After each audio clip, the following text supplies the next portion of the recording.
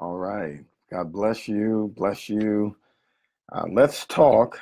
Let's talk about uh, this post regarding Christian support for Israel.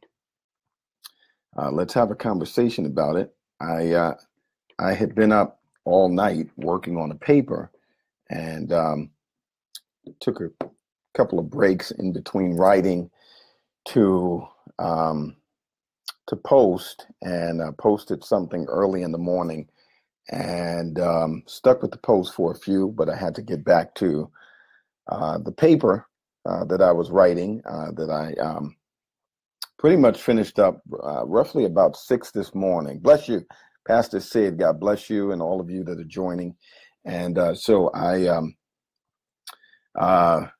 got the kids off to school and took a little nap.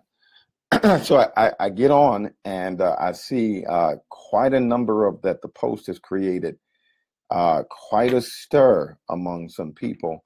And some people have said wow, I was just completely blown away at some of the statements that people made, which evidently is a complete misunderstanding. And so I'm gonna address. Actually, I think it will be a good discussion. Pastor Sid said, "Man, the whole issue is about how people regard evangelicalism, and so we're going to talk about it. We're going to get into a conversation about it. I want to just literally go right down the line of what was said, what was meant, and what was not said, because a lot of times people will read something, and you guys experience the same thing. They'll read something that you say and respond, and it's almost like you're looking at it and you're like, did this person even read? Did they even try to read what I said? I know it happens to you guys as well. It just, it's not something that only happens to me. It happens to all of us. People have an uncanny ability to just totally pick something out of what you said, and their mind creates an entirely different narrative around what you said, almost like they just totally reworded it, and then they come back to you to attack it. It's basically what's called a straw man, because they're not really attacking your statement or your argument. They're attacking a straw man. That's what farmers would do. They didn't want them attacking the crops, so they made it look like there was a guy out there scaring the crows off. Well, the crows don't know if if it's a real guy or not, and so when they land on the straw man, they're not really landing on the man, the farmer. They're landing on the straw man. And so in discussion, oftentimes that's exactly what people do. They land on the straw man, and they think that they are talking about what you have said, and they're not even close to it. They're so far away that it's insane that So there's a theory that they call cognitive dissonance theory, and the theory goes that whenever there is a belief or an attitude within a person, or when a person seeks to hold more than one belief, that is cognition, it creates discomfort, which is dissonance. And so in order to create balance, what they seek to do is remove whatever the level of discomfort is. So here's how that plays out in these kinds of conversations. Somebody reads a post like this, and it challenges something that they have held, something that they have believed. They are not comfortable with what they have heard, even if it's true. So what they seek to do is to remove the element of discomfort. And what typically happens is they have recreated what you have said in order to discredit it, so that they feel better. And so this kind of stuff is all happening within people. It's not your problem, it's their problem, because they're not hearing in context. The problem is that you remember those statements. There was this campaign back in the 80s to get people to read, and you would see it. So reading is fundamental. Well, let's take that whole campaign to the next level. Reading in context is fundamental. Not just reading. I'm glad you can read, but if you can't read in context, that is, if your comprehension of what you're reading is not good, then your ability to simply read is not helpful.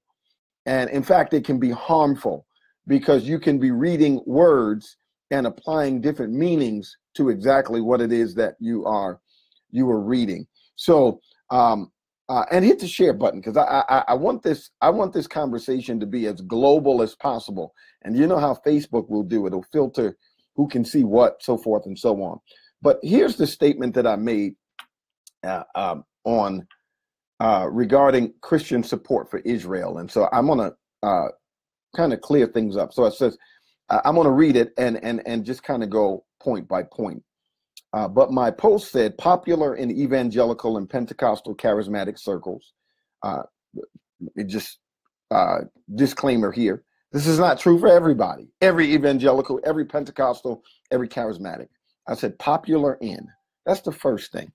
Is what's true of some is not true for all. Popular in evangelical and Pentecostal charismatic circles is the notion to support Israel, which typically means favoring Israel politically, praying for Israel's prosperity, and the misguided idea that any favorable support, particularly from the U.S., causes God to bless us. That's no pun intended, U.S., us. Time wouldn't permit me to discuss all of the prophetic sensationalism that results from the support Israel theology. But it is important that clarity on the matter is established. Number one, the first issue is to establish that this post, listen carefully, because most of the people that came out wanting to curse me to the nether regions of hell didn't even read the first point. The first issue is to establish that this post does not seek to suggest or encourage anti-Israel, anti-Jewish views, or anti-Semitism of any kind. That was number one. Number two, second, supporting Israel's right to sovereignty as a nation should not be confused with supporting its politics. It's number two. And I said more will be discussed on this issue. Third, you may have heard the phrase, pray for the peace of Jerusalem, which is taken from Psalms 122, 6 through 9. But what does it mean in context? That's the operative word right there, in context. This text is not a commandment or promise, but a poem of Jewish reflection on pre-exilic pilgrimages to the city of Jerusalem and its temple. That is, for Jewish exiles who were cut off from Zion, Jerusalem, because they were in exile. This does not mean that we shouldn't pray for Jerusalem's peace. Another operative word right there. Doesn't mean that we shouldn't. Or for the peace of any nation, for that matter. But to be clear, another powerful contextual clue. The text is not instructing, another operative word. My Lord, look at all these keys. The text is not instructing Christians to pray for Jerusalem at all, since it was not written to us. In fact, since we understand the full implications of peace as being the enmity that sin created between God and man, which Jesus mediated through his death at the cross, and thereby becoming the means by which sinful man can be reconciled to God, how about we pray that unbelieving Jews would believe on Jesus, their Messiah, and have peace, that is, right relationship with God through his son. That is, if you are really interested in praying for Israel's peace, that one should have capped it all off. But oh no, the cognitive dissonances, oh no, they're not having any of it. So point 4, the idea that praying for Israel guarantees anyone a blessing from God is a gross misunderstanding of the text. Here's the conundrum that is created by that logic. First, there's no formulas for blessings in Scripture. I repeat, there are no formulas for blessing. The second is the idea carried to its furthest point.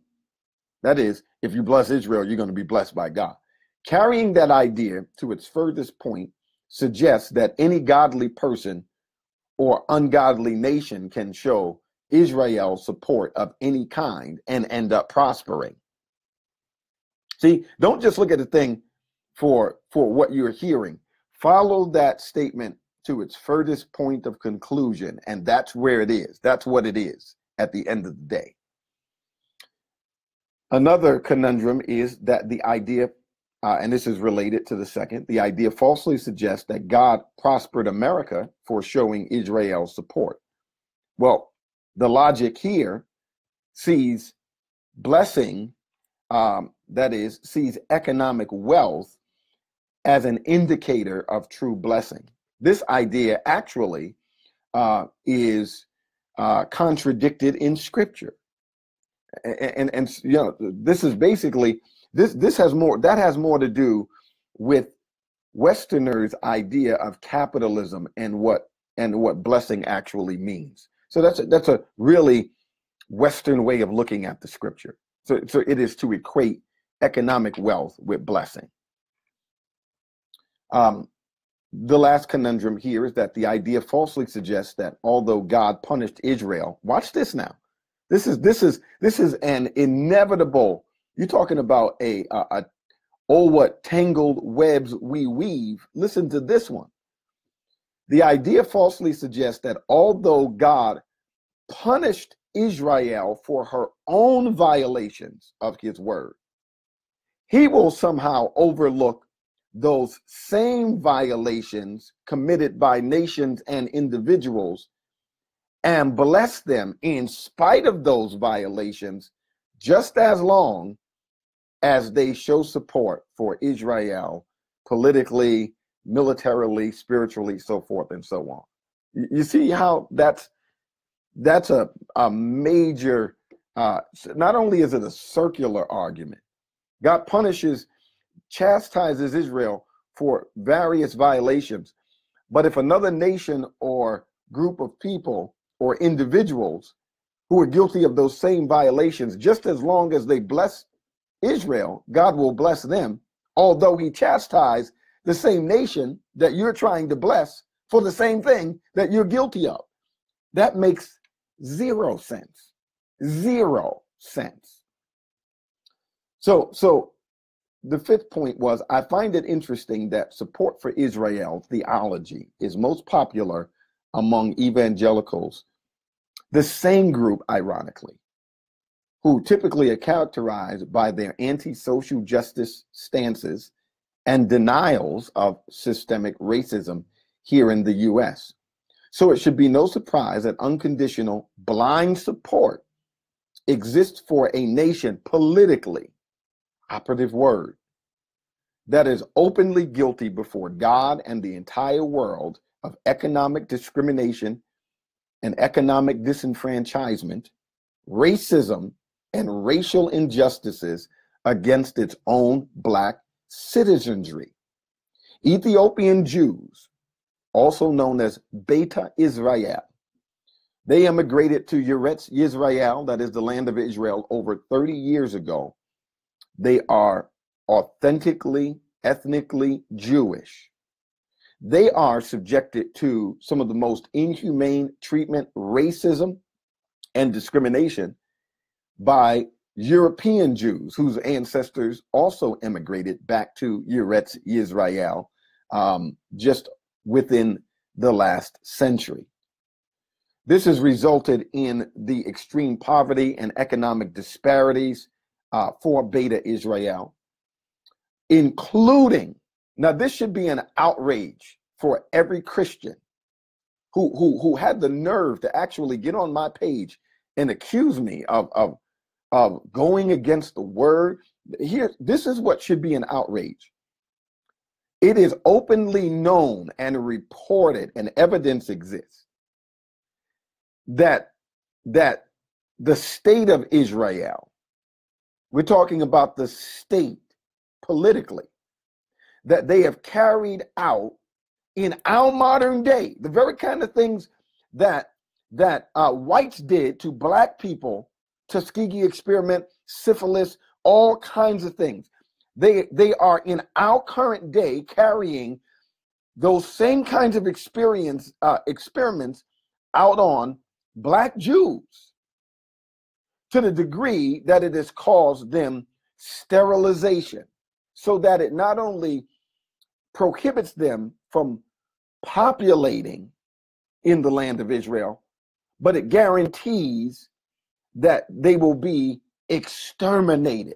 Because if you cannot reproduce, you're going to be wiped out as a group of people. This is modern day genocide. So you tell me, what kind of support are you talking about? I mean, what kind of support are you talking about? So let's discuss this support Israel theology. Let's talk about what it is and what it isn't. Number one, take the emotive out of the whole discussion so that you can understand the rationale and the post in context. Number one, the discussion is not about all Jewish people. It's about the state of Israel politically. That was made very, very clearly.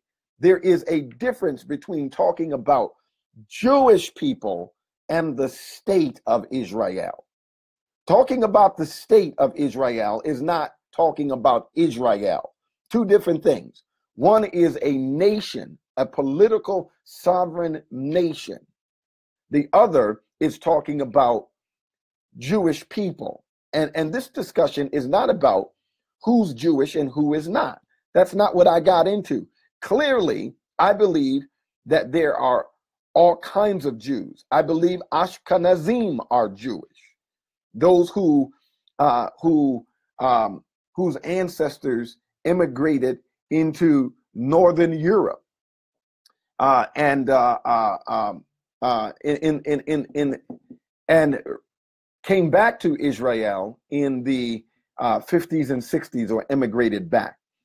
So I do not embrace the Khazar theory that these are fake Jews, that they are merely just descendants of the Khazars and they converted to Judaism.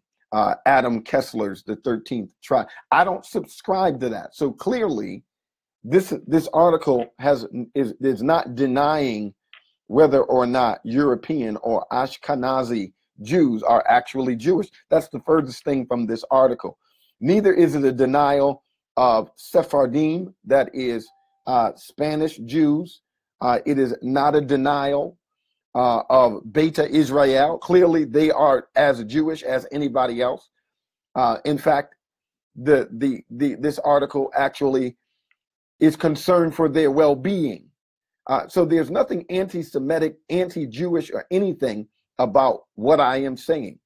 I clearly acknowledge Mizraim, that is Jews that live in the Middle East, that have always lived in the Middle East, and even in parts of East Africa, whether you're talking about Egypt, whether you're talking about Libya, Northern Africa, whether you're talking about the Sinai region, whether you're talking about on the peninsula of Arabia, or even in the area, we're talking about those Jews who have always remained in that area. They are called Mizrahi. So this is not a conversation about who's Jewish and who's not. And I will not have that conversation with people who come to the page attempting to make that make the discussion about that. That you know, you don't get to do that. You don't get to turn a conversation into something that you want it to be, so that you can grind your axe. Because a lot of people have an axe to grind, and so they go from page to page looking for a way to turn every conversation towards their argument. And that's not happening here, and that's not going to happen. So that's not what this conversation is about. And so clearly you've seen that I have ignored those individuals who have attempted to do that, because until they learn how to read in context and stay on task and discuss the matters that are at hand, then it's no sense in entertaining individuals that love going down slippery slopes, bunny trails, and following red herrings away from the argument itself. So I don't know why people think I'm an idiot. And people love to challenge me. There are some people, if I just get on and say, have a blessed day, somebody's going to find something about the word blessed and seek to challenge me, because they really do. They want to make a fool of me. I think something in some people, and they do it to you too. Some people look for something to be disagreeable about, even when there's nothing to disagree on, right? So I get that, and typically I ignore those kind of people. Today is just one of those days where sometimes the record just needs to be set straight.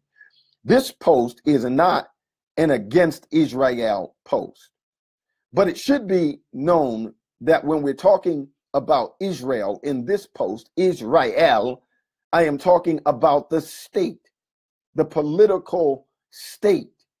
That is not talking about Jewish people. All right.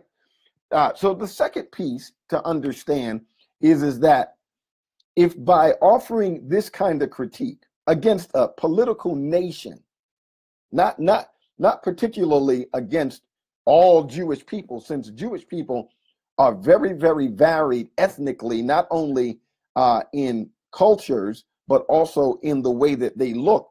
Since this doesn't seek to address that, I'm not talking about all Jewish people. I'm talking about Israeli politics.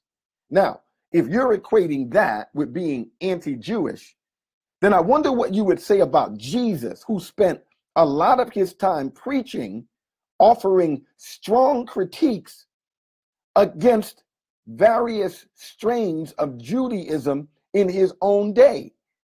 I mean, Jesus, the greatest Jew of them all, was he being anti-Semitic by literally telling some Jews, you are of your father, the devil? I guess Jesus was anti-Semitic too. I guess all of the prophets that stood to prophesy and to speak words of condemnation and criticism and critique against their own people, I guess they were being anti-Semitic too. What kind of sense does that make? Was Stephen being anti-Semitic when he stood before the Sanhedrin and said, the only reason why I'm standing here is that it's consistent with the trajectory of our history. Every time God has raised up a man of God and a prophet to correct our people, here's what we have always done with them historically. We've always tried to kill them and imprison them and silence their voices. That's what Stephen said to his own people. And guess what? As soon as he was done, they stoned him to death. I guess Stephen was being anti-Semitic too for what he said. And yet they were not talking about a Zion state. They were talking to Jewish people about Jewish behavior. I am talking about a Zion state. So get the facts right. You know, I don't know who some of these people think. I'm one thing about me, and most people should know, I'm not reckless. I don't just run off at the mouth and talk about things that I don't know about. I read a lot and I study. I'm not right about everything, clearly, and I'm not wrong about everything either. But let's not pretend that I'm some idiot, some babbling fool, just running my mouth, and I don't know what. Come on, my amount of student debt student loan debt can testify to the fact that I've not been sitting around under a tree twiddling my thumb watching the cars pass by during the day. So clearly I know a thing or two about what I'm talking about. So let's put this. I had an uncle that would always say, now he would do this. Now let's put it in the proper perspective. My Uncle Mito. So I want to channel my Uncle Mito and say, now let's put it in the proper perspective. This conversation is about the state of Israel and its practices. All right. So number one, you cannot turn around and use the Bible to say you listen, you cannot do it. I don't care who told you. You cannot use the Bible. You cannot use Genesis 12:3, a statement that God made to Abraham, who said, I will bless those that bless you, and in your seed all nations of the earth will be blessed. You cannot use what God told Abraham in context to apply to blessing a political state. It's not the same thing. It's not even close to the same thing. The state of Israel and Jewishness are not the same thing. I mean, I don't know how to get you to even understand. If you can't understand that, you don't need to be in the conversation. You need to go to your local library and do some reading before you can join this level of conversation, because most people in this conversation understand the distinct difference between talking about Jewish people and talking about the state of Israel. Now, because there are Jewish people in the state of Israel doesn't make the state politically Israel. And so all this leads to is a whole bunch of dispensational nonsense, prophetic sensationalism, and spookism. Listen, you're not going to spook me into believing that offering a critique against discrimination and racism by the state of Israel is somehow going to get me on the wrong side of God. You're not going to spook me with your spooky Christianity, because that ain't biblical. Number one, you can't work no witchcraft on me. Get that straight. Trying to spook people with scripture is witchcraft. All right? So sit down somewhere with that kind of nonsense.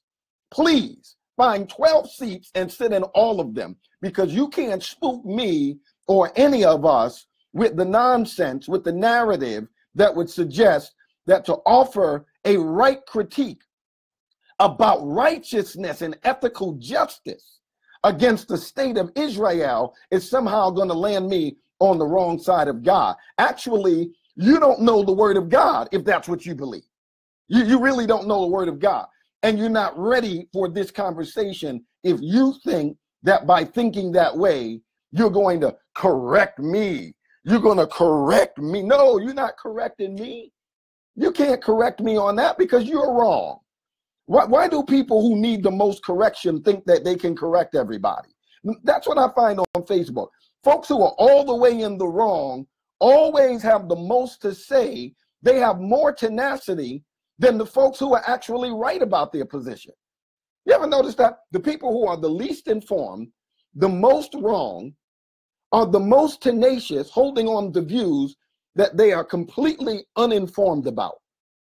And they shake on it like a ravenous pit bull, you know, and on positions that they're completely uninformed about, underinformed, and completely wrong about.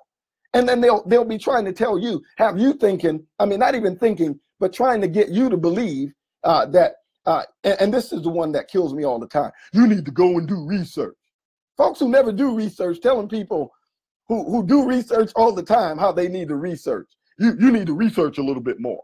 Really? So tell me about how you do 12 hours of research in a day. Tell me how you don't actually go to sleep at night because you're researching. Tell me about the research portals that you actually use. Tell me about how you're engaging the world of scholarship. Tell me about the research journals that you, tell me about the research, and don't tell me about YouTube videos and Wikipedia. Don't tell me about that. Don't tell me about WordPress blog spots that you're reading. No. You're not doing research. What you're doing is called historical revisionism, pseudo intellectualism, pseudo scholarship, and regurgitation. That's what you're doing. You just read something that somebody else said, and then you're regurgitating it. So let's get that right. Let's get that right. So let's get into the meat of the thing. See, I done got all upset, got it all worked out, and so we've established what we're not talking about and what we are talking about. So the other thing is this. The other piece is, again, what does it mean? What does it mean that I will bless them that bless you? And it's, first of all, in context, you cannot take everything that is said in Scripture and apply it to you. That's hermeneutical violation number one. You cannot take everything that applies in that's said in Scripture and apply it wherever you want. And first of all, there are some things that apply to Abraham that don't apply to all Jews. Oh, I thought all Israel was in all Abraham. Well, first of all, let's get this straight. Abraham was not born and raised in the land of Israel. Abraham came from an area further east than that.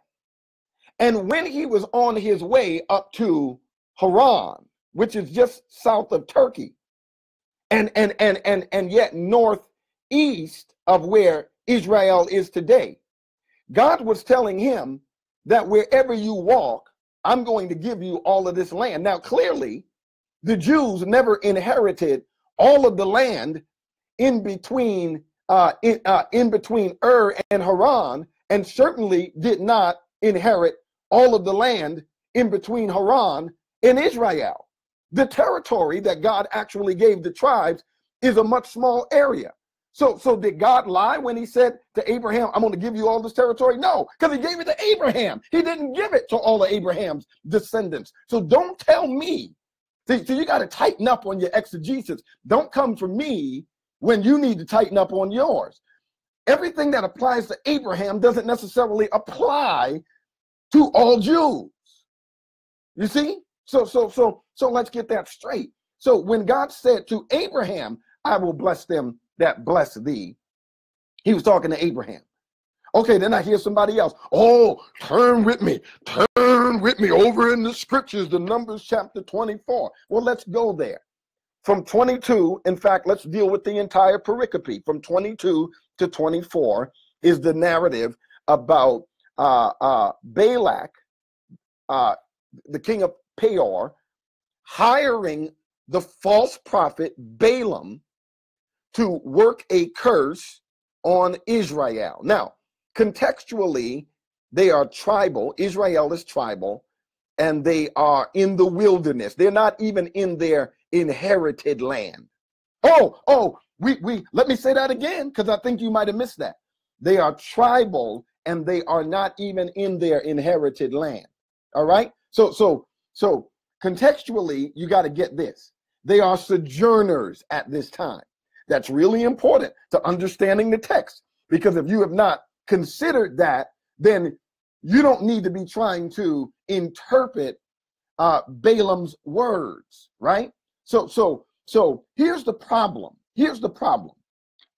When Israel was delivered from Egypt, they were walking through territories that were occupied by various nations. You know, it's kind of like when you're in Southern California. It seems like as far as you can drive, you're going from one town to the next. It's not like it's wishes like one town to the next, one town to the next, one town to the next. Well, everywhere that Israel walked along their journey, they were passing through territories that belonged to people. And so contextually, it's important to understand that in the ancient Near East, in the context of the ancient Near East, when nations would pass through the territories belonging to other nations, that was the equivalent of making a threat to them. They're like, hold on. And they'd send all their best men to the border to wipe you out because they were sensing threat. So let's understand exactly what happens. Israel doesn't mean any harm to anybody. They're just on their way somewhere. But they are passing through people's territories. And so these nations would become hostile to Israel, not because they were Israel, but because they didn't know who the heck they were and why they're in their land. Like, what are you doing here? At one point, Moses decided to start sending people, basically ambassadors, to go ahead and say, just tell people that we're just passing through. Bring offerings, bring gifts. Let's help people calm down. We don't want to get people excited. We don't want people to think that we're here for trouble. We're just trying to move through. That's it. We're not trying to start trouble. But these other nations did not understand that. They were not simply trying to attack Israel because they knew who they were and, oh, we're against the people of God. They didn't even know who these people were. In fact, if you were in the milieu of the ancient Near East and you had seen these tribal people, these nomadic people passing by, you would not have been able to distinguish them from any other Bedouin kind of people, because these people culturally looked like a lot of the other folks. So folks didn't know what was happening. And so God gave Israel a promise in the days of their sojourn that anybody that blesses you, that's why Balaam could not get his curse off, because God had placed a blessing on Israel in their sojourn so that nations that would be kind to them while they were in their sojourn, God said, I'm going to treat that nation kindly.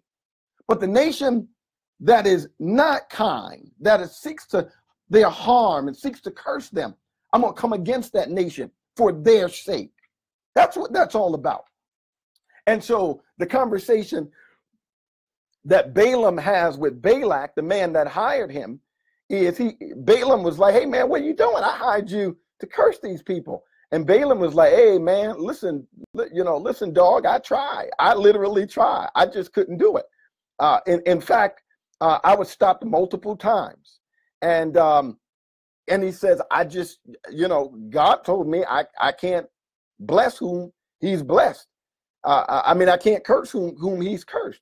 And so then Balak is like, well, don't bless him or don't curse him. Just don't do anything. Just, if you can't curse him, I'd rather that you just don't even bless him. He says, because these people are enemies of mine. So you got to understand the politics that's going on. Get out of your super duper pseudo spiritual mindset and understand the politics of the ancient Near East. Balak was trying to protect, in his thinking, his sovereign boundaries, and thinking that these people are a threat to me. By this time, they're starting to hear stories about how Yahweh has done things for this nation, and they are afraid. So the best thing in their mind is, man, if we can just get rid of these people, we have nothing to fear. Because we've heard that their God literally opened up a portion of the Red Sea and then drowned the Egyptians. We certainly don't want that happening to us.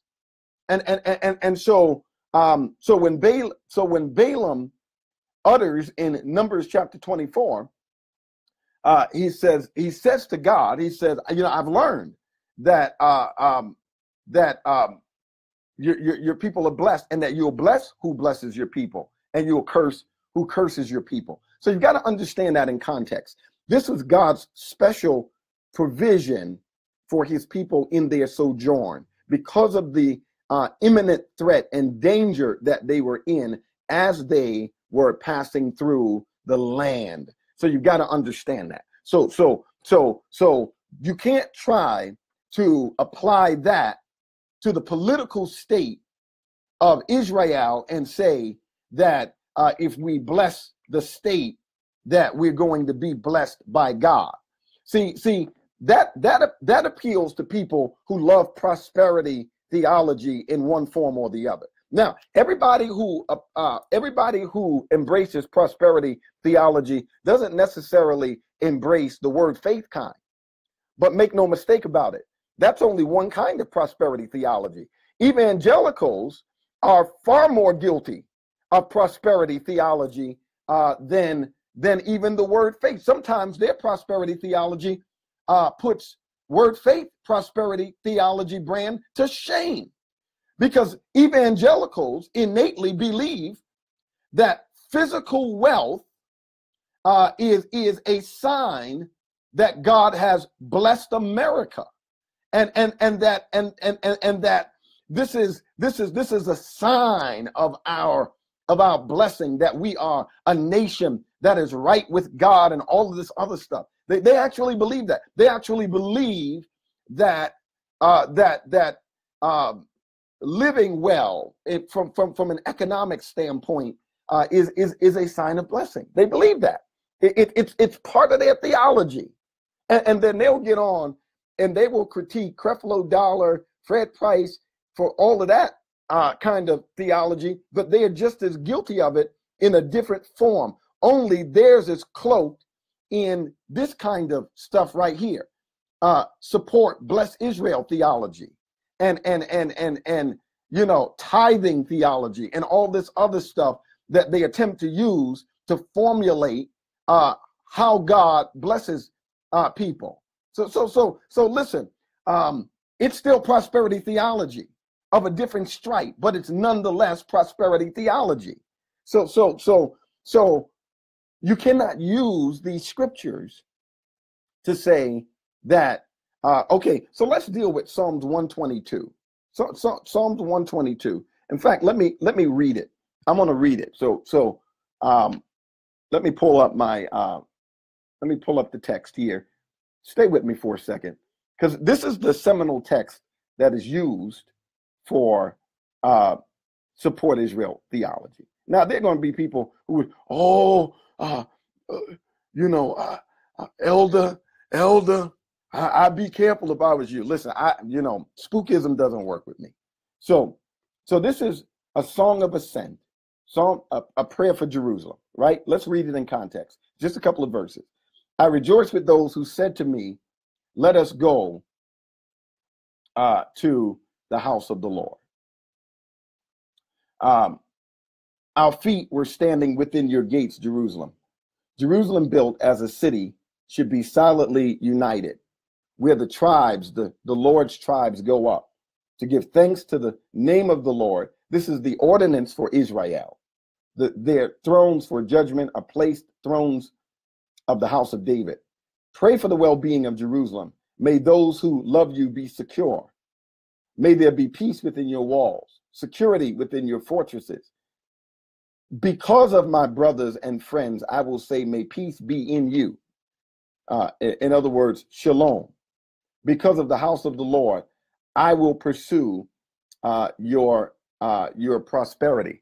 So contextually, this particular psalm is a poem. Now, one person said, well, all of the psalms are poetic.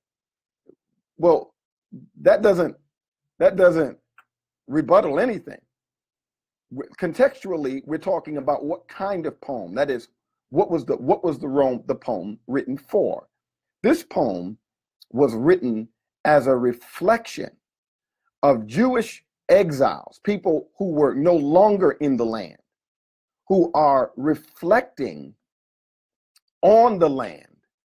They're reflecting on the ruined state of Jerusalem, because they were dragged from Jerusalem to Babylon.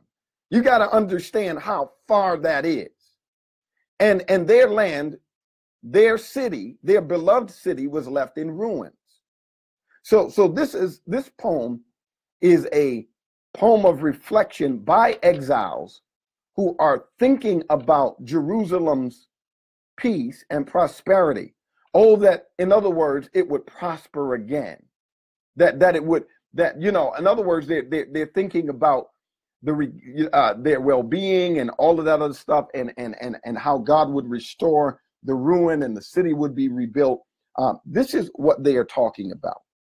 So it is a poem of reflection, particularly verse 9 or verse 6 rather. Pray for the well-being of Jerusalem. May those who love you be secure.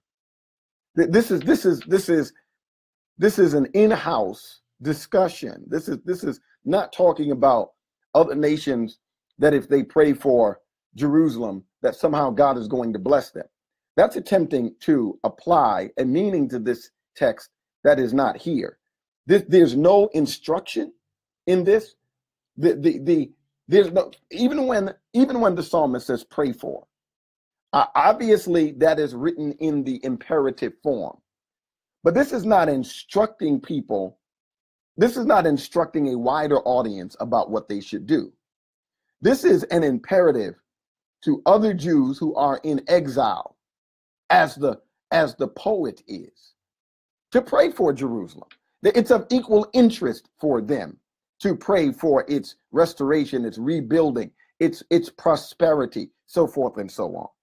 There's no universal commandment or application to this that transcends culture and time, and that should instruct us that this is something that we need to do, or something that we should do, and that there is some sort of blessing attached to those who do it. There's nothing that says, notice, may those who love you be secure. See, you thought prosperity had to do with simply being economically wealthy, so forth and so on. I'm going to help you understand exactly what this poet is saying. Remember in the letter of John, when he opens it up, it is a letter by genre. He opens the letter up and he says, he says to the community, the church that he was writing to, he says, what's the phrase? How does he start it out? He says, oh boy, slipped my mind.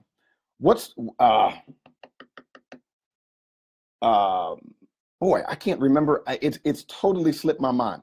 The text in John, when he opens up and he talks about may this letter, he's oh boy, good gracious, I can't believe that I have forgotten this particular text. Nonetheless, the point of it is to say John opened up his letter basically saying that I wish above all things, there it is, I knew it would come. I wish above all things that you may prosper and be in good health, even as your soul prospers. The idea of John's words is exactly the same thing that you find here. John is writing to a group of people. There's no commandment of God. There's no special promise in that. That's the way people wrote letters for better than 2,000 years. In fact, when we were writing letters back in the 70s and 80s, because folks don't write letters hardly today, we always started letters out in the same way. Hello, this is Damon. I hope this letter finds you doing well, and everybody in your house is doing fine, so forth and so on. That's not a commandment of you're not putting a blessing on them. You're not imposing a blessing on them. You're simply saying, my desire is that by the time this letter reaches you, that all things are well. Well, that is the very same thing that John said when he wrote his letter to the church community. I wish above all things, my desire is that at the time of this reading, that you're prospering and that you're healthy. This is my desire. You can't then take that and say, God said in his word, he desires that you would prosper and be in good. No, see, now you are not interpreting scripture properly. There's nothing didactic about John's statement there. That is how letters were constructed. That is a greeting.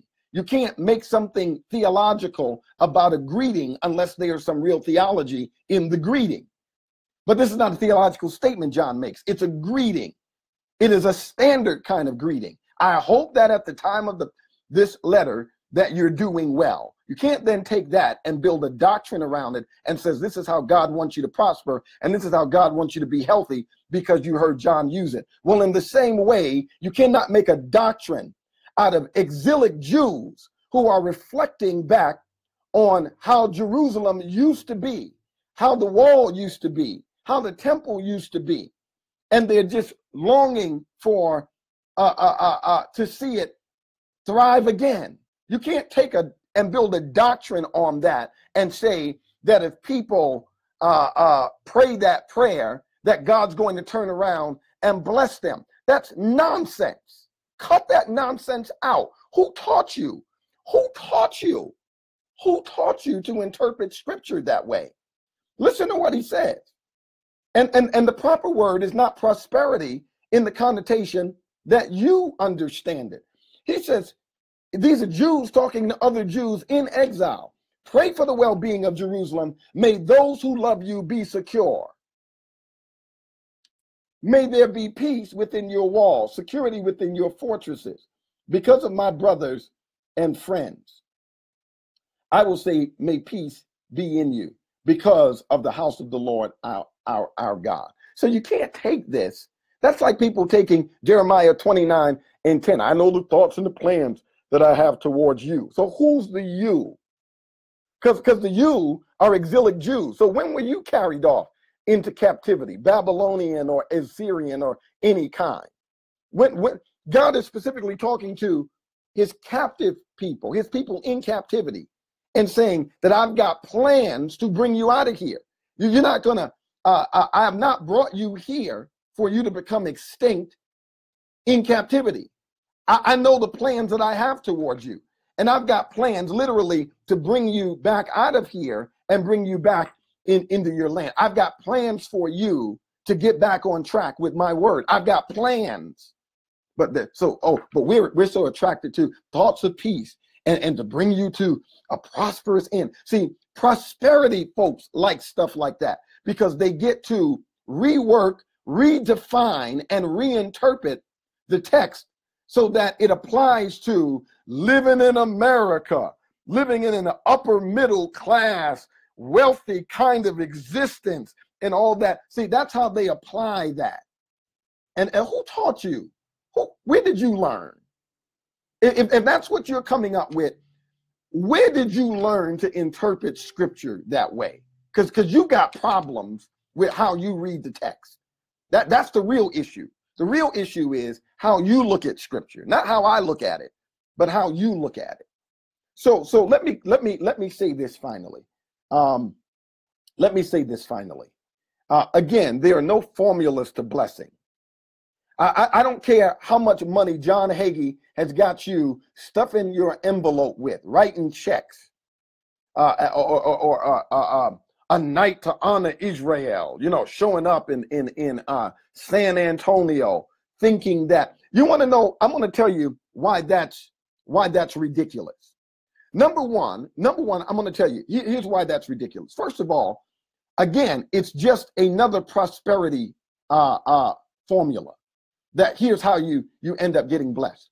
But the same kind of people who believe that are the same kind of people who think because they're preaching in some sort of tallit, that because they've got some Jewish symbolism on their body, because they're walking around with fringes, with zit hanging from their shirt, that somehow their association with Jewish symbols is going to bring them blessings. That's the same kind of nonsense.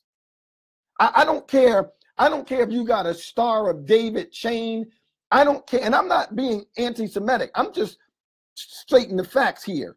Wearing a tallit and wearing zit and a Star of David chain and sending checks to the state of Israel is not going to get God on your side. It's not going to get God on your side. Blessing is not a result of formula. Blessing is a result of grace. And Paul said, they that are in Christ are blessed with blessed Abraham. And so if you really want to be blessed, that blessing is found in Christ. And when Paul interpreted God's words to Abraham about through your seed, all nations of the earth will be blessed, Paul said that that seed was not just, he does not deny or undermine the literal interpretation of what God says to Abraham. He says, however, that seed was not just plural, as in all of Abraham's descendants. That seed was specifically focused on one seed, one descendant of Abraham, namely Christ. And so he says, if any man be in Christ, then is he Abraham's seed and heirs according to the promise. So if you want to talk about being blessed, then you need to get in Jesus, because that's where the real blessing is.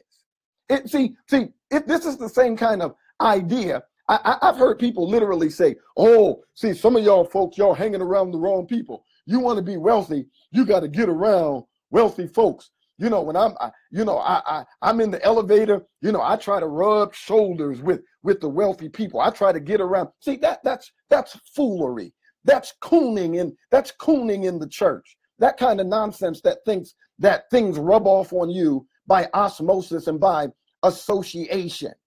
You don't become blessed because you hanging around rich people, rubbing shoulders with them in elevators and chatting with them at the water cooler. That doesn't get you wealthy. And it's the same kind of thinking that causes people to think that if I associate with the state of Israel, if I associate with people who are Jewish, then God's going to bless me. Now, these are Christians saying that. So I almost want to say, so being in Christ, in other words, being regenerated, having the Holy Spirit, living on the inside of you, eternal life is not blessing enough. So you make the same error of the Galatians, thinking that you have begun in Christ, but you need to be perfected somehow by returning to a way of thinking that it's the same kind of nonsense. It's the same kind of nonsense. Besides all that, John Hagee is a false teacher anyway. Run tell that. Let's name all of let's talk about his blood moon prophecy and all the other stuff that he sells books on and sensationalizes about. And he's become wealthy lying to the people of God about different ways that they can become blessed that have nothing to do with the scripture. And then folks come for me. Don't come for me. Go for John Hagee. He's the one bamboozling people. He's the one hoodwinking folks. Like Malcolm said, you've been had, you've been took, you've been bamboozled, led astray, run amok. It ain't me on my page bamboozling folks. I'm the one that's trying to blow the cover on the game, on the hoodwinking. And then folks got the nerve to say, oh, you're getting out of pocket. You're getting beside yourself. Humble down, Richard said. Who taught you? Where did you come from? Who taught you? Come on, folks. Come on. So again, so here's my final challenge. You want to bless Israel, right? You think you want to bless Israel. So let's talk about blessing Israel. You want to bless Israel. Here's what you do. Because I've already given you, I've already given you some, we've already straightened this whole thing out. So if you want to bless some Jews, I'm going to tell you the Jews who are in the most need of those checks. It's those who are called Beta Israel, or the Ethiopian Jews. Many of them are homeless. They're economically disenfranchised. The state of Israel practices housing discrimination against them. It persecutes them. It has literally practiced biological experimentation on them so that it has caused the women to be sterilized. They're living in abject poverty, in shame, right? This is their land as much as it is any other Jew that belongs there, right? And they can't get anybody to stand up for them. If you want to bless Israel, that is Jewish people, why don't you start a GoFundMe or some sort of campaign and raise money for that group, that demographic of Jewish people. Because I can tell you that the Ashkenazim own most of the wealth in the land. They're not hurting for anything. These are the people that control the politics of the state of Israel. So they're not the ones that need your money. And them getting your money is not going to get you points with God anyway. But if there is any blessing, the blessing is in giving. And Jesus said, it is more blessed to give than to receive. The Bible tells us, he that has pity upon the poor lends to the Lord. So if you want to really be in step with scripture, why don't you bless those people who are being persecuted, who are being disenfranchised, who racial discrimination, economic, housing, schooling, education, all of that, those people are experiencing literally the same kind of, they're literally having the same kind of experience that Black Americans have had in this country for decades. So if you want to write your check, write a check out and find out how you can send them your money. Don't come telling me about this other prosperity nonsense. I don't care what Christians for Israel, Jesus for Jews for Jesus. I don't care what organization told you what. If Beta Israel is not getting any of that support, then you need to stop sending your support. Because if you want to be a blessing, bless the people who need it the most, not the people who don't. And as I stated in the post, if you want to pray for the peace of Jerusalem so much, how is it that you're a Christian and you don't have a more biblical definition of what peace actually is? See, the more expanded, the more complete understanding of shalom is not about physical safety and the absence of physical harm. If that's what it is, then none of us have that. But the real shalom is in the right relationship between sinners and the Father. And Jesus has mediated that enmity between sinners and the Father, so that those who were once separated from God because of their sin, now through Christ can be justified by faith and have right relationship. So since you want to pray for peace, pray for that peace, because that's the real peace. That is the ultimate idea of peace. In fact, Jesus is called the Prince of Peace. Pray that those in Israel who are Jews, who do not know Yeshua HaMashiach, the Prince of Peace, pray that they get to know him so that they can have right relationship with the Father. So, but if you're spending your prayer praying for their defense and all that other stuff, then your understanding of peace is not theologically developed. It's not theologically developed. You don't have to. So if in your dispensational theology, God is going to protect Israel anyway, why are you praying that he protects them? When according to your dispensational theology, he's going to protect them anyway. He's going to protect the state. If that's what you believe, what are you wasting those kind of prayers for, praying for their defense? In fact, I don't even think Israel, the state, needs your prayers, because they've got the most advanced defense system in all of the world, even more advanced than America. Pray for the real kind of peace. That is for the salvation of people who are Jewish, who don't even know their Jewish Messiah. So how are you going to let somebody talk you out of what praying for peace really is? Praying for peace is praying that lost men become reconciled to God. That's what praying for peace is. So if you want to pray for Jerusalem, symbolically Jerusalem, you want to pray for Jewish people to find that kind of peace. That's what you need to be praying for. Don't let John Hagee and Perry Stone and all of these other numbknuckles try and tell you about putting, send me a check and we'll make sure we get it over to Israel and God's going to bless you.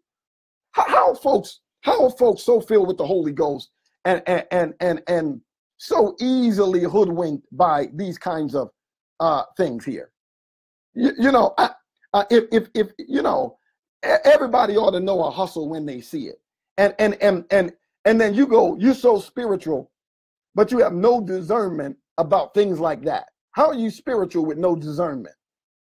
Being spiritual means having discernment. Being spiritual means that you know the okie doke when you see it.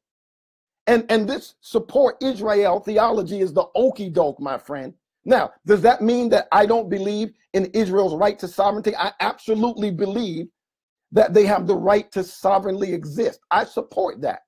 I've never said anything in my post to the contrary.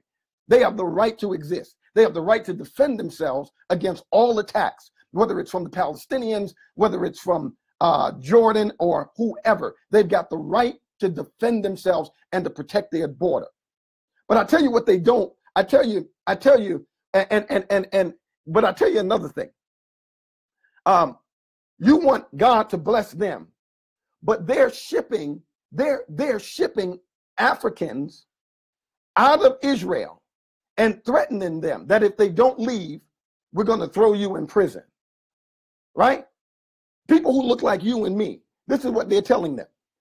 There's no process for immigration. There's no process for citizenship. There's get the heck out of our land. And if you don't get out, we're going to imprison you indefinitely. You know what that's called? That's called enslaving people. But you want to pray that the state is blessed. That's what you want to pray for. How do you want God to put his blessings on injustice? And then you turn right around and cry about injustice right here in America. Don't let me catch you on talking about injustice and then talking about blessing the state of Israel with all of the injustice. They're doing the same kind of things there. I don't care what Benjamin Netanyahu says. They're doing the same kind of things there that America has been practicing against blacks here. And it's not a coincidence that the people who want to support them the most are the very people who look past injustices, social injustices here in America and deny systemic racism all the time. They look past that. Then they look to Israel and they look past it there. And the only thing they can see is that as long as you know what kind of people believe that kind of stuff? People like Sarah Palin, Donald Trump. You know, I had people literally, I had to unfollow folks. I very rarely do that, except for when people just get really outrageous. When Donald Trump was talking about the real state of, the real capital of Israel is Jerusalem, I had all these people, you know, folks are just, they fall for all kinds of okie doke. I had all kinds of people, black and white, talking about, oh yeah, that's why God put Donald Trump in office. He's recognizing the truth. Even Donald Trump knows. See, that's why God raised him up. And talking about Jerusalem is the true capital of Israel, so forth and so on. See, now you're getting your biblical theology mixed up with politics that you don't even know about. You don't even understand your own politics here in America, but now you're trying to be an expert on Israeli politics. Listen, the Jerusalem of Psalms 122 and the Jerusalem in Israel now, it is the same land, but it is not politically the same, the same entity. It's not the same thing. It's the same land. But understand the difference between land and politics. Israel as the land is not Israel as the state. It's not the same thing. Israel as a people are not the same thing as Israel as the state. So understand that, you know, this support Israel theology is support Israel politically.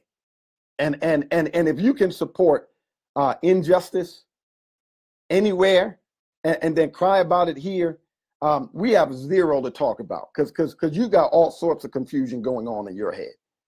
You know, and then if you can overlook injustice here and overlook it there, claiming to be in support of it, we have nothing to talk about because you have all sorts of confusion going on in your head. So that's what I wanted to say about this. I wanted to straighten some things out because folks actually they get all in a tight, all uptight and oh, watch out, preacher. I seen what you said about Israel. See, that's that spookism, like evoking the name Israel. You got to be careful. Oh, be careful, preacher. No, you be careful. Again, who taught you? Where did you come from? Where did you learn from? Nobody needs to be careful about telling the truth. You never need to be careful. That's the problem. Folks have too much concern about truth, which always causes them to compromise, water down, because they're too beholden to what people think if they say what they have to say. And see, I'm just not that guy. I really don't have those concerns about telling the truth. I don't worry about what people can take away from me for telling the truth. I really don't. I used to. And so the people who are always, oh, be careful, those are the kind of people that you need to be careful around, because those are the kind of people who are always filtering the truth with political correctness and all kinds of other stuff, because they're more afraid of what people are going to think by what they say than being concerned about what really needs to be said.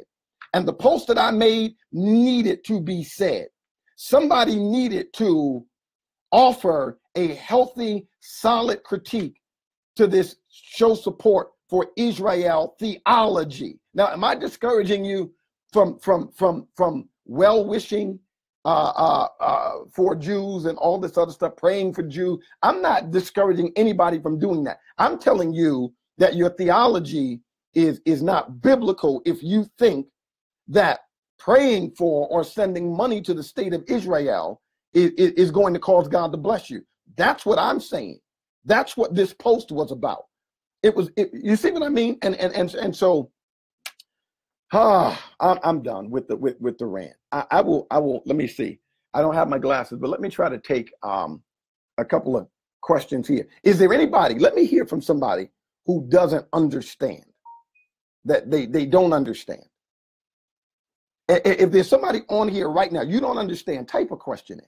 Let's see if we can help you. And thanks to Jamar Spurlock, Ryan Robinson, and a number of the other people that were going to bat for the context of the post and challenging people to reread it and read it with understanding and saying, where did he say this? Where did he say that?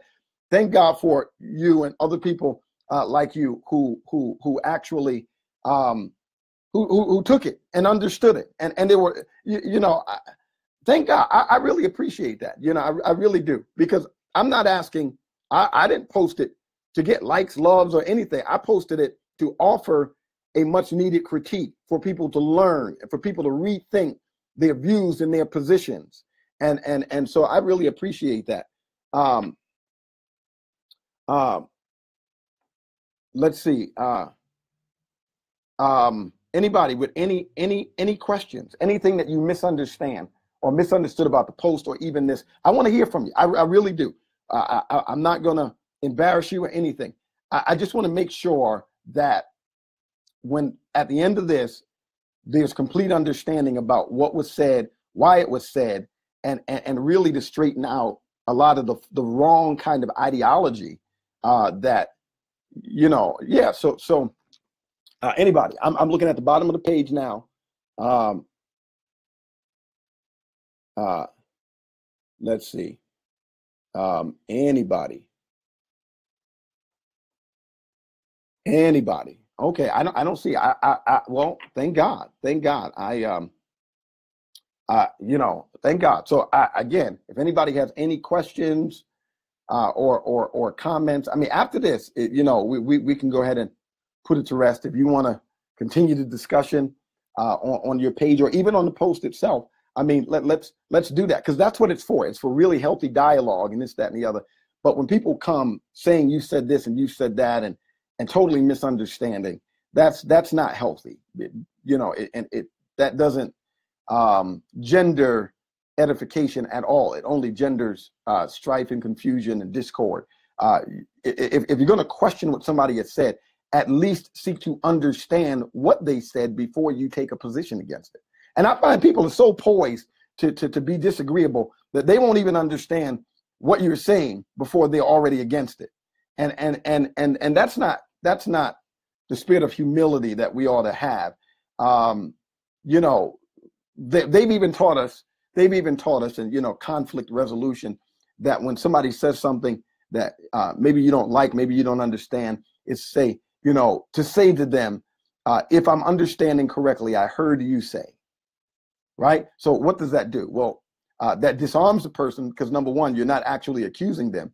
You're leaving room for error on your part by saying, if I'm understanding correctly, this is what I heard you say. And you've left room in there for them to say, yeah, you didn't really hear that right. And then they don't have to worry about the accusation because you never actually accused them, right? So if people don't understand what you're saying, or if you don't understand what somebody else is saying, at least start off with if I'm understanding you correctly, here's what you are saying, as opposed to saying, oh, error, or doing, doing a Trump. No, you're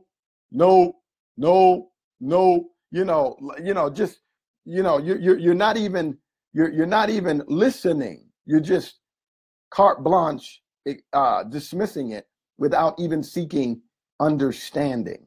And so we've got to, we need classes on listening. We need classes on thinking and listening. Church folk need to learn how to think critically, and they need to learn how to listen contextually. Those are two things that I find that if church folks, boy, if we can ever get anointed in those two areas, listening contextually and thinking critically, oh boy, we be something to handle. But every day, sometimes I just got to write a comment and just say sigh, because we got to come up, we got to do better in that area. So let's see, Basileas, regarding blessing Israel, I'm sure they pull from Matthew 25:31 through 46. Sheep and the goat nations being rewarded, judged based on how they dealt with the brethren. It's possible that I've never heard that text being used to support it, but I'm sure, when folks are looking to support their presupposition, it's called proof texting. So they'll find any scripture that they think agrees with what they are saying. That's called proof texting, because you're taking that verse out of the text, out of its context of meaning, and seeking to apply it to something that it doesn't actually mean or support. It's called proof texting. So I'm sure there are probably a dozen other proof texts that we didn't cover that there's an attempt to use to. But I definitely appreciate you bringing that up. Mark Earl Warren says, all scripture is based on a situation, a circumstance, and time. Are we not supposed to take scripture and make it applicable to our modern day lives? Now, that is also a very good question. And what did Paul say? He tells us that all scripture is for our example and for our learning. It doesn't mean that it all applies directly to us. So we got to understand that there are some scriptures, that there are some universal truths that we can learn from that are universal, but the specific context and application of it belongs to the historical context itself. So we can learn a lot from all scripture. That doesn't mean that every promise belongs to you or belongs to me. That's totally different. Learning some things, application is not the end all be all. There's some scriptures you can learn from, but there's no direct application to it in our modern time. See, a lot of this topical preaching has people thinking that unless there's some application to the sermon, that it wasn't a good sermon. everything doesn't have application. In order for you to learn, it doesn't necessarily mean if somebody is preaching from if somebody is preaching Romans chapter 1, and I'm learning about the apostasy of mankind as a result of the fall, and how they've taken the things of God and have applied it to creatures and things that they have made and this, that, and the other. You know, even if that doesn't have any application to me, there's something that I can learn from that. But everything, you know, maybe that was a bad example, but again, everything doesn't have to have application in order for it to be relevant to contemporary readers of Scripture. Some things, as Paul said, are for our learning, not necessarily for our application. And when we try to make application out of everything, that's when we end up allegorizing.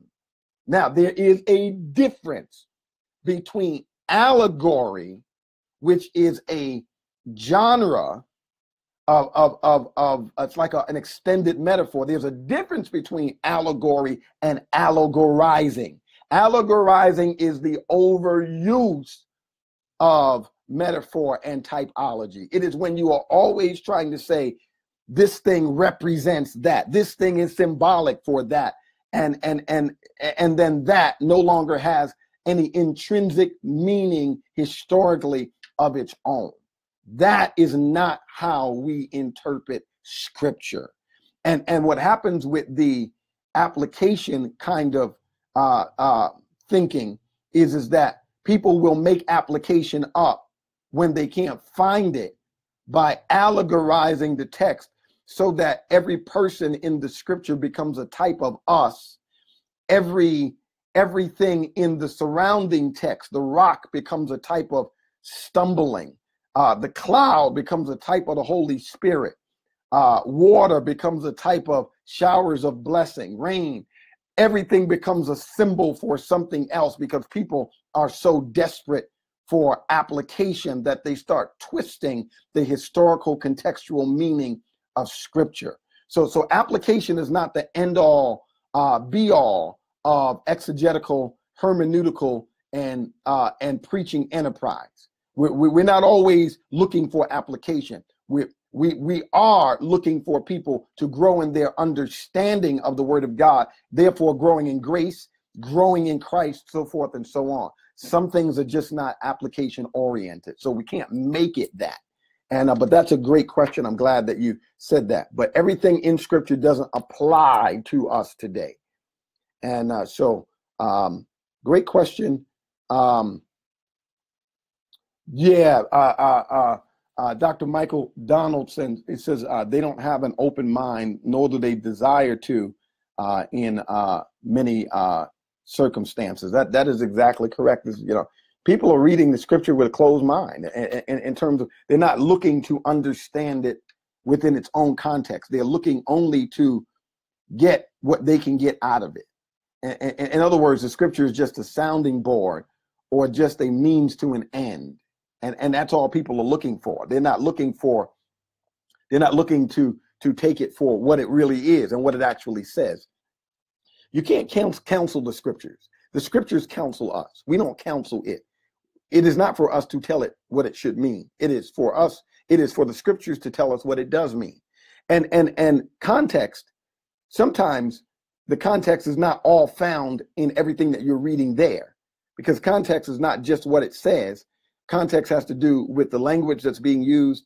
It's got to do sometimes with the literary genre and the figures of speech that are employed. Sometimes it's got to do with the geography, but sometimes it's got to do with historical realities that are not actually mentioned in the text, but they are mentioned extra biblically. So for instance, and then I've got to run, but when Jesus has a conversation about his cousin John, and then he says, if a man divorces his wife and marries another, that he commits adultery, and she, or whoever divorces her husband and marries another, she commits adultery. See again, if you don't know the entire context of that, you can't draw a theological conclusion. And part of the context is not actually mentioned there. Part of the context is historical. And so the context there, Jesus is talking about, Herod. And he's talking about that particular situation. And scripture does mention that situation, but extra biblical history also gives us more information about what Herod and Herodias did that drew Jesus's kind of reaction. So everything in context is not right necessarily there in the text itself. Some things that are related to the context are found in historical or archaeological sources that inform the text. So don't think just because you're reading something that you know all that there is to know about what it is that you're reading. That's why you cannot counsel the text. It is the text that must counsel you. So that's it, my friends. God bless you. Thank you. Please share the video. Don't forget to go to the new webpage, UrbanLogia.org, as well as the Facebook like page, UrbanLogia Ministries. And I want some feedback, and we've got some things that are on the website. More things are coming, but there are some things that are already there that you will find to be an incredible blessing. So I would love your feedback. There's some free videos and free blogs. If you put your name and your email address in, it will unlock. So we're trying to find ways to be able to really reach out to the Facebook audience. And so help me out if you would please be so kind to do that. God bless you again in Jesus' name.